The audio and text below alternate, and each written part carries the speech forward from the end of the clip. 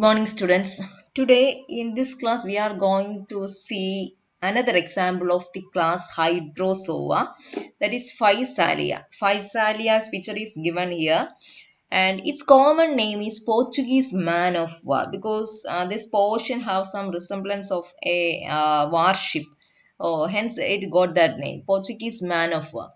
Regarding its habit, it is a free floating. Free floating is not seen attached to anything.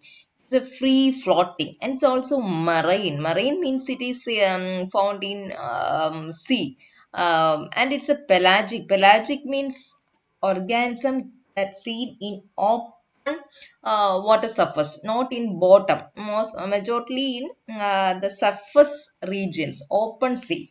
That is pelagic. Pelagic means open sea. That type habit also this Physalia is showing, and it is a colonial form. The next point is pneumatophore.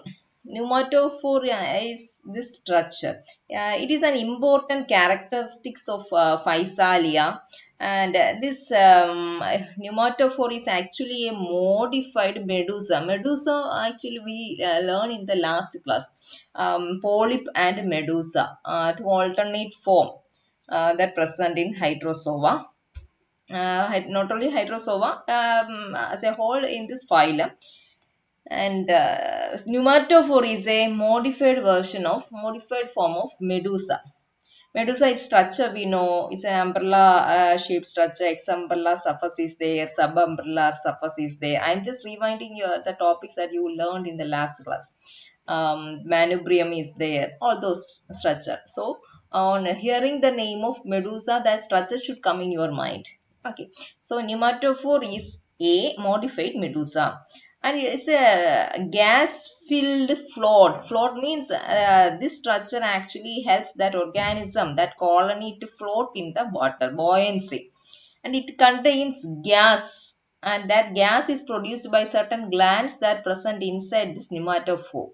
And the gases, common gases that is found inside the pneumatophore are nitrogen, oxygen, and argon.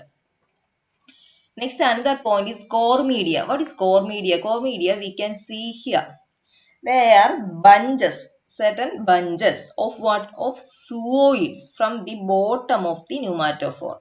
From the bottom of this pneumatophore, groups of zooids are seen here. Each group, each cluster, each bunch of that zooid is called core media. And in each bunch, 3 different types of zooids are present. How many types? 3 different types of zooids are present in each bunch, each cluster, or in each core media. Which are the 3 types? First one is gastrozooid. Gastrozooid, at the name itself we can understand that it is nutritive in function. Gastrozooids. What about its structure? Gastrozooids, it is tubular, and at the end there is a mouth is there, and that zooid lack tentacles. This is the peculiarity of gastrozooids that's seen in the cluster, in that core media. Okay, the next type zooid is dactylozooid. Dactylozooid is defensive. It is various sizes of dactylozooids are present in this colony. These dactylozooids have a tubular body with a long tentacle. The tentacle's length is varying. It is so much elongated in length, and most probably its length is 12 meter. 12 meter. You need to assume the size. 12 meter is there, and that dactylozooids didn't have any mouth. Okay, next slide.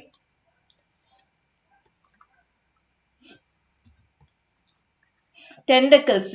What is the function of the tentacles of dactylozooid? Function is to prey, capture, and defense. And after catching and killing or paralyzing the prey, that prey is then transferred to gastrozooid for feeding it.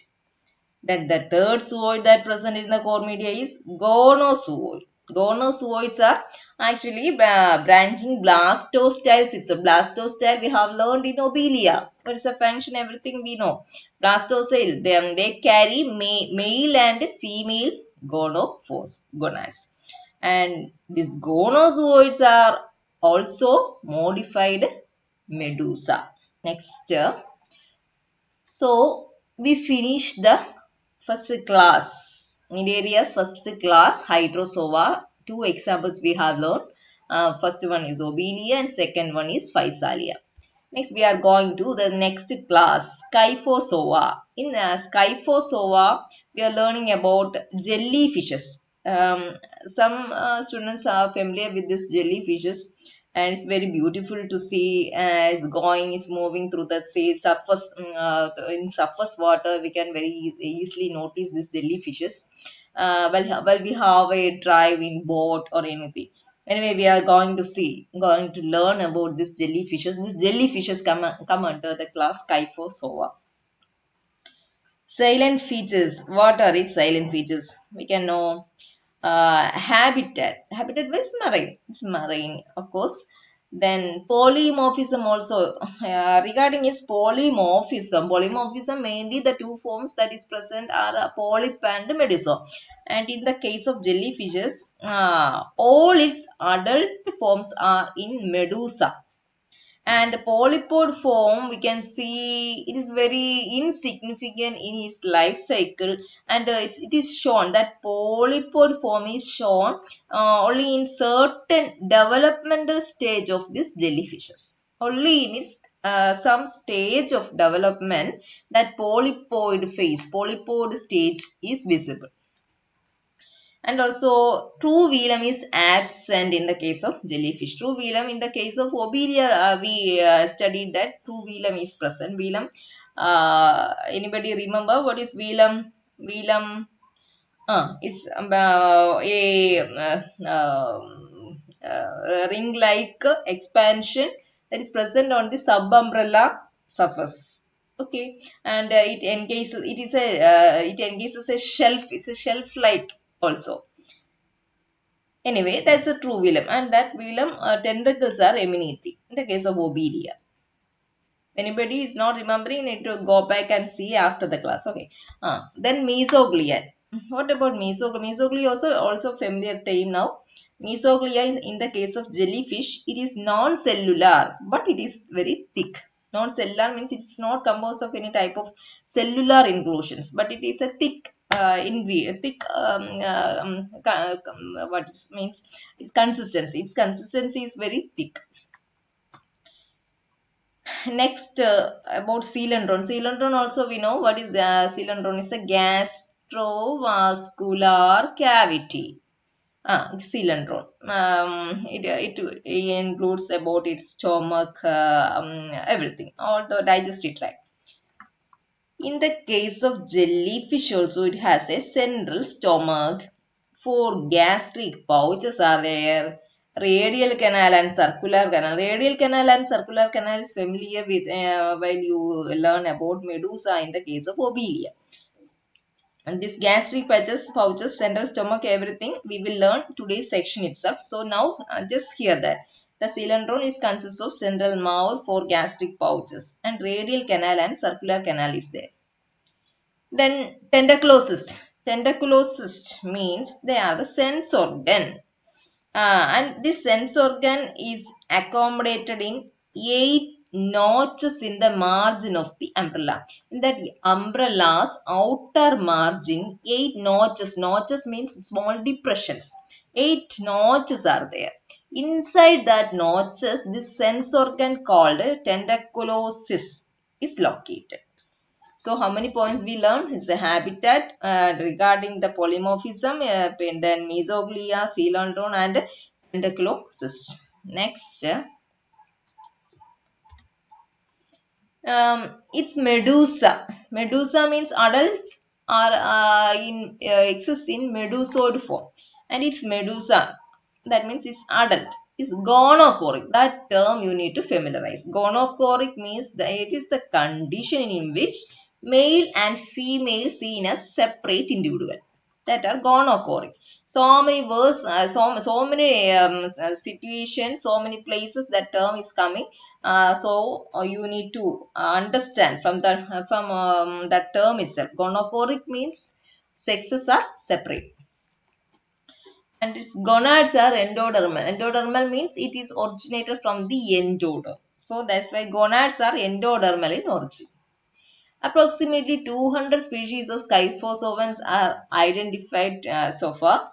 And examples are Aurelia. Aurelia's picture is given here. Rhizostoma and Cassiopeia. These are the examples. And in this class, the example that we are going to study is about Aurelia.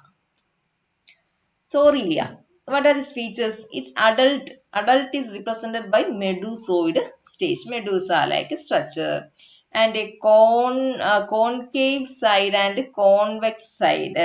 Ex-umbrella side and sub-umbrella side is present. And so many tentacles are present from the margin of the umbrella.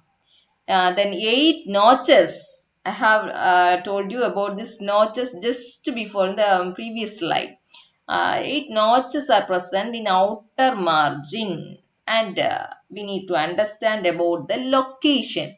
4 notches are radial and 4 are interradial. I am going to show you what is its arrangement. This is the notches. 1, 2, 3, 4, 5, 6, 7, 8. 8 notches. 4 are radial, means in the radius itself. In that radius is 1, 2, 3, 4 in the radius. And 4 and interradial means between that radius.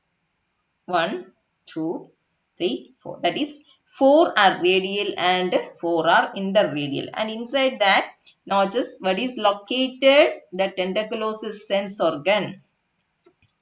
Okay.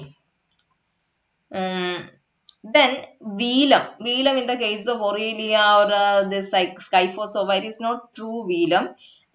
Instead, it has a velarium. In the case of Aurelia, we are not calling it by a velum. Instead, we are calling by another name, velarium, and it contains an endodermal cavity. Inside that velarium, an endodermal cavity is present. And regarding its mouth is present at the end of this manubrium. In the center, like the handle of an umbrella, this organism also has an extended portion called manubrium. And at the tip present that mouth. This 4 corner means that mouth has 4 corners. We'll show you. Yeah, it is it's a front view of this Aurelia. So in that way we can see is the organism in such a pattern, and here at the end of that elongated manubrium we can see that mouth. It is 4 cornered. 1, 2, 3, 4. 4 cornered mouth. Okay. 4 cornered mouth is present, and from each corner oral arms are extending. From each corner oral arms is extending. Okay. Next slide. And this oral arms, from the 4 corners oral arms are emanating, and that arms contain so many nematocysts for stinging to catch the prey. Okay. Next, subgenital pit. What is subgenital pit? That I will show you. They are also 4 in number. They are in the interradial planes of the body. These are subgenital pit. Here, a small hole like a pit, that itself. 1, 2, 3, 4. A small pit is present in between this oral. That is interradial. But it is interradial also. That if we see its location wise also, its location is not in radial position but is interradial. That small pits are called subgenital pit. And above this pit actually located its gonads. Then we are going to see about the coelentron, that is gastrovascular cavity. Gastrovascular cavity means mouth is there. Where is that mouth is present? Mouth, I will show you. Mouth is there. In that mouth open to a space. The space where that four-cornered mouth opens towards inside that manubrium. That space is called stomach.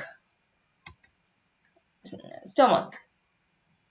Then that stomach leads to four interradial gastric pouches. That also we can see. Interradial gastric pouches. One pouch, two pouch, three pouch, four pouch. They are also position interradial, not in radial position. Interradial. This is an expanded view of one gastric pouch. Gastric pouch, this one inside that gastric pouch, a horseshoe shaped gonad is located. So four gonads will be there, one each in one gastric pouch, and some gastric filaments are present here. And what is the purpose of these filaments? Filaments are, also contain numerous nematocysts. If any prey reach here alive, using this filament, it can kill that prey. That's the purpose of these filaments. And that's about the gastric pouch.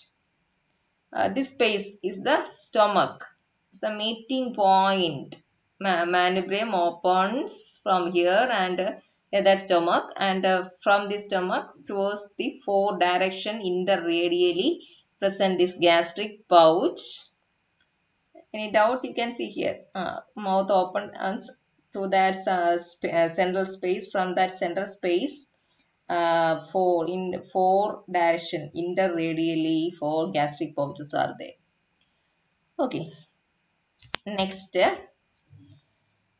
So mouth we understand, stomach where we understand. For interradial gastric pouches also we have learned. The gastric filament also I already tell you that is with nematocysts for killing prey that enter live into that stomach. And 16 radial canals also present. 16 radial canals. From emanating from the gastric pouches, how many radial canals? 16 radial canals are there. These are the gastric pouch. 1, 2, 3, 4. From this emanate 16 radial. Radial means past towards. Radius. Radial canal. And 4 are per radial.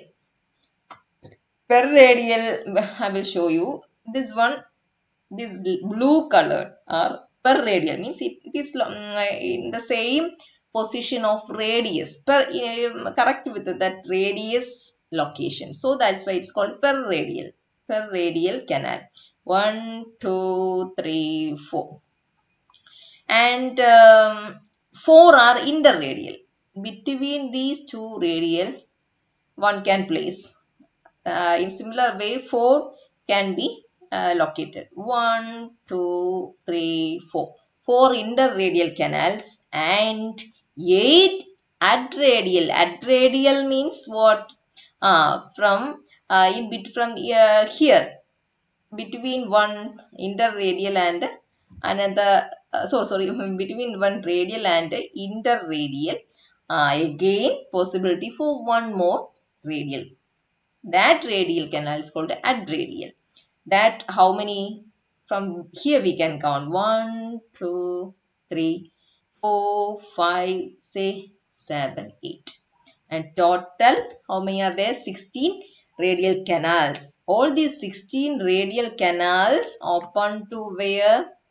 a central canal. In that way, whatever thing that organism take to its body as food will reach the entire organism's body. In that way, the body fully can be nourished. So, this radial canal opens to circular canal. The reproductive aspects, Medusa is unisexual. Unisexual that we already understand by the term, it's gonochoric, means males and females are separate. We are also gonochoric because our male and females are separate. Likewise, Medusa also unisexual. And four gonads are present. It is horseshoe shaped. It is located in the gastric pouch, as everything we have already seen. Then another point we are going to see, the tentaculocyst or ropalia. This ropalia or tentaculocyst otherwise called ropalia, the sense organ. It can be asked for 1 mark question also. Okay. It is a sense organ. It is 8 number. Why it is 8 in number? Because 8 notches. It is located in the notch. 8 notches. So its number is 8. And a modified tentacle. It is a modified tentacle. The tentaculocyst is a modified tentacle and is hidden by marginal lappet. Lappet means a fleshy outgrowth. It is hidden by a fleshy outgrowth. That outgrowth is called marginal lappets. And also with a hood-like outer process and hood-like. Hood means some of our clothes have a hood. Like we say, hood-like covering also there for hiding this tentaculocyst. And inside all these things, inside the lappets and hood-like thing, in that depression, these tentaculocysts are located. Then regarding its structure, say hollow club-shaped structure. I will show you. This is the tentaculocyst and this is that single club-shaped structure. Okay, and this is the hood. Hood. And this is the that club-shaped tentaculocyst or ropalia.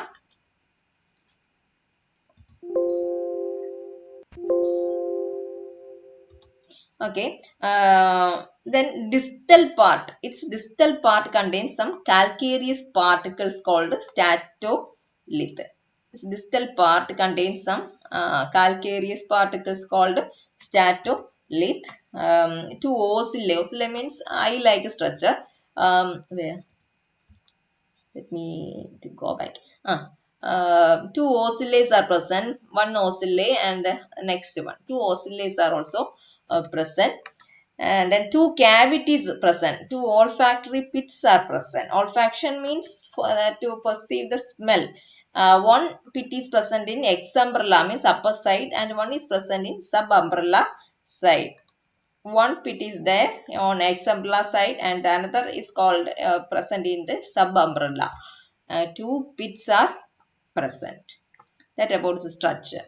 So it is hidden by marginal lappets. One is hood and fleshy fleshy marginal lappets. It is called marginal lappets. Inside these two structures it is hidden and its distal end contains so many calcareous structures are there. It's called the statolith. Statolith not it's called okay, statolith itself. Then what is two pits are present. The pits are olfactory in function. One pit is in exumbrella side and the other pit is in subumbrella side. This is about its structure of that ropalia. Next we are going to see the life cycle of Aurelia. Aurelia exists. They are gonochoric, means male and females are separate. Okay. So male produce sperm from the body of the male medusa. Male medusa means actually that sperm is from where it is producing? From the gonad that is located in the gastric pouch of that male medusa.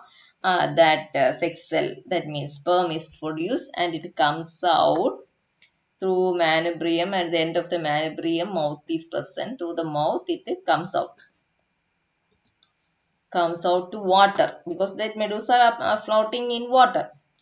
And from the water, it find its female counterpart, and it enters through its female mouth, manubrium, and finally reach the stomach, and then reach its gastric pouch. In the gastric pouch, its gonad is present. Its gonad, what will be present? Egg is present. Ovum is present. And that sperm fertilize that ovum. Fertilization is so internal. And as a result of that fertilization, zygote is formed. Then that zygote is in the similar way, it is passed out to the mouth, to the water, and that zygote later formed into a saucer shaped planula larvae.